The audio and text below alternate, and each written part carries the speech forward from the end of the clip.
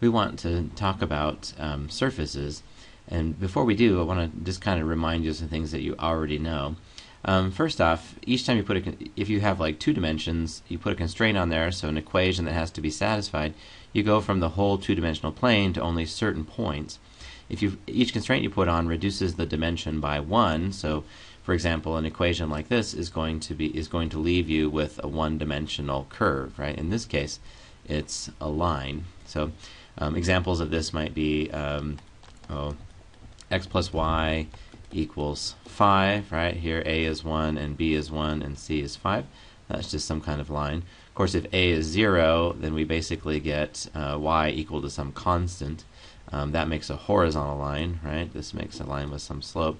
Or if b is 0, we would be able to get x alone. So we'd have x equal to some constant. That would make a vertical line.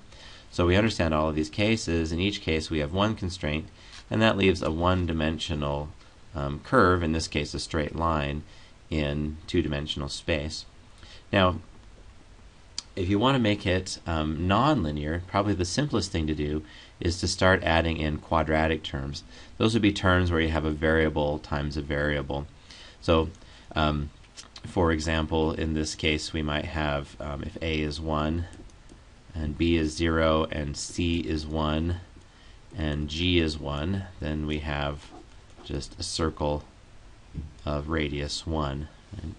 Or maybe we have a is 1 and the rest of them are 0. See, a is 1, so we have x squared. And then maybe e is 1, maybe g is 0. So here's an example, y equals negative x squared. Again, we get a 1-dimensional curve here. Oops, I drew it wrong. We get a 1-dimensional curve, this time a parabola that's opening down. Okay, so we want to think about what are all the possible shapes that you can get if you restrict yourself just to having quadratic terms. Now, before we go much further with this, I want to just make a little note. I don't expect you to be able to do this, but I want you to understand that it can be done. I've included in here this cross term, b equals x times y. And actually, we don't have to worry about, if we're just thinking about what are the possible cases, we could always sort of rotate our coordinate system so that the cross term disappears. Here's an example.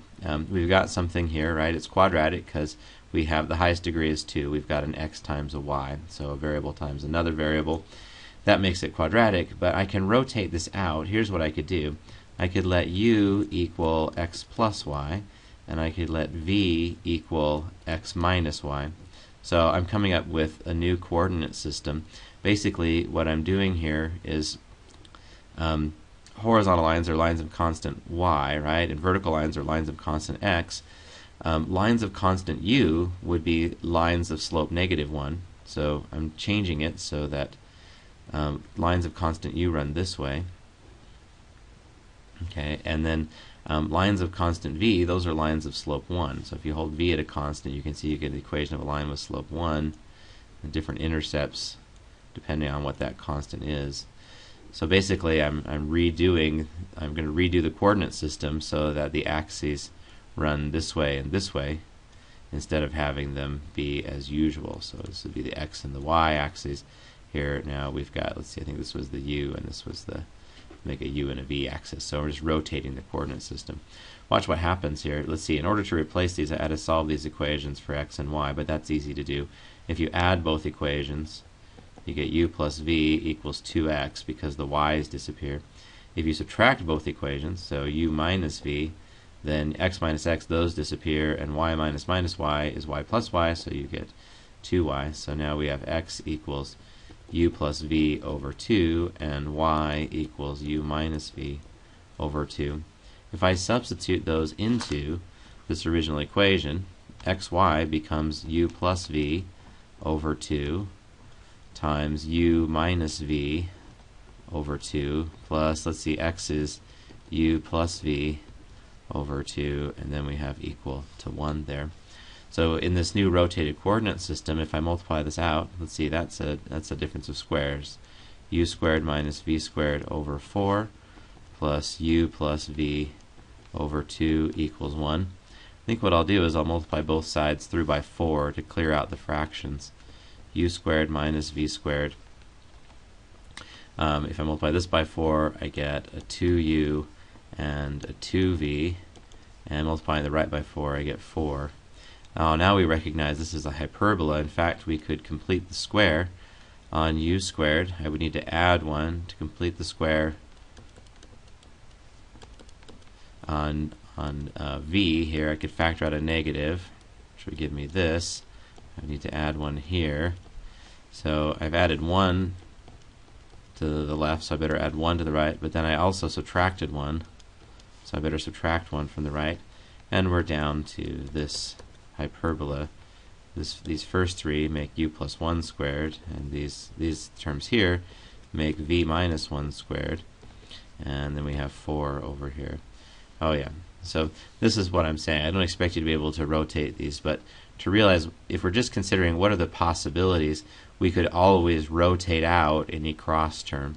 And then if we have as long as we have like a quadratic term to match, then we could always complete the square to absorb that. So for example, we had this x here, right? But after we rotated, we had a 2u and a 2v, right? Those are linear terms, but each one had a corresponding quadratic term, and so we could complete the square in order to absorb those into the squared term.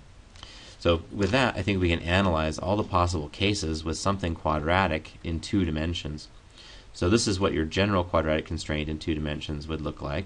So you have an x squared term, an xy term, a y squared term, and then an x and a y, and then a constant. So that's the general case. Let's see what shapes we can come up with. Well, first off, we can get rid of this. We can just ignore the fact that there could be a cross term, because we know that cross term could always be rotated out. So consider the cases. What if A and C are both 0, so that there are no quadratic terms? Then you can see we just have the usual equation for a line, right? So you're going to make a curve. It's a one-dimensional curve, but it's actually, this curve is not curvy at all. It's straight. It's a line. If there's only one square, so if one of the coefficients of one of the squared variables is 0, then we can ignore that, and then this term could always be, we could always complete the square, so we might as well just imagine that that term isn't there if we're just thinking about what are the possible shapes, and you can see that the shape we get in this case with one square is a parabola. Okay. If we have 2 squares, then we could always complete the square, so we might as well ignore this term because it could be absorbed into that by completing the square, and this term could be absorbed in. And so we are going to have something like, we might as well ignore those linear ones and just say what's going to look like ax squared plus by squared equals g. Now, we could divide through by g. We could even write it in this form, a squared over g by a plus y squared over g by b equals 1. And now we know that there are actually 2 cases. If both of these are positive, so that would assume that g by b and g by a are both positive, then you're going to have an ellipse. But if these have opposite signs, so if maybe g by a is negative but g by b is positive, then we're going to have a hyperbola. So if we're thinking about in 2 dimensions and we think about your general quadratic constraint, then it really reduces to either a line or one of your 3 conic sections. So our next task is going to be to take this and say, well, what if we have a quadratic constraint in 3 dimensions? What are the possible shapes that we can get? So that's where we're going next.